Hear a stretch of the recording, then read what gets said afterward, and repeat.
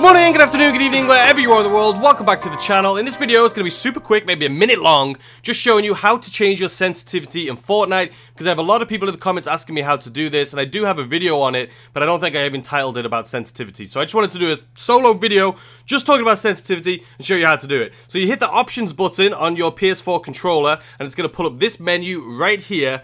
Go to the right, you're going to go into settings, click that, and then right here you can see all of your sensitivities when you are just walking around or you're targeting, if you're scoped, all of that. This is the sensitivity that I have, that I play with. So if you want to change it, you can go up, you can go down. This one right here, the scoped one, is the one that most people, I'm sure, are concerned about. And that is the one when you're aiming down sights and it feels like your sensitivity, your gun's not even moving.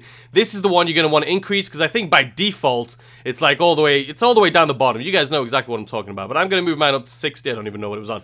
And then make sure you hit triangle to apply, and that is it. I just wanted to say that this also works in game. So if you pause the game, or if you click on that options button when you're in the game, you can change it while you're in the game. So if you want to test it out while you're actually playing the game, you can do that there. It's not just in the menu, the first menu that comes in the game. You can do it mid-game. Enjoy. That is it. That's all you need to do. Then you can go back and just jump into the game. Anyway, I hope that made some sense to you guys, and I hope you enjoyed that video. If you did, hit the like button, subscribe if you're new, and I will see you later on today with a brand new video.